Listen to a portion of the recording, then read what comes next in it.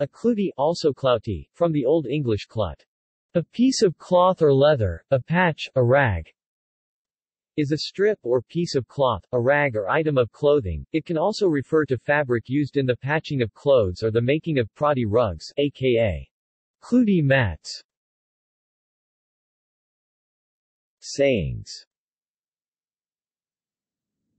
The saying, "Ne'er cast a cloot till May's oot," conveys a warning not to shed any clothes before the summer has fully arrived and the Mayflowers, hawthorn blossoms, are in full bloom. The saying also appears in English as, "Ne'er cast a clout till May be out." Food. A traditional dessert pudding called Clootie dumpling is made with flour, breadcrumbs, dried fruit, sultanas and currants, suet, sugar and spice with some milk to bind it, and sometimes golden syrup.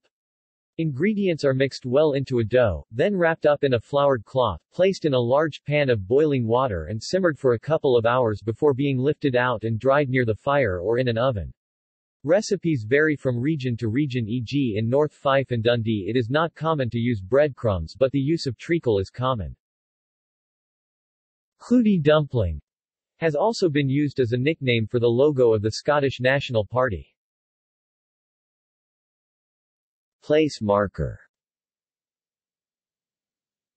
Clootie wells or springs in Celtic areas where pilgrims leave strips of cloth or rags, usually as part of a healing ritual. Anatomy.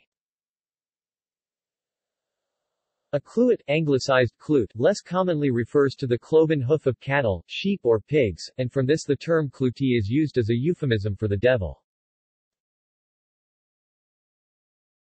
Notes.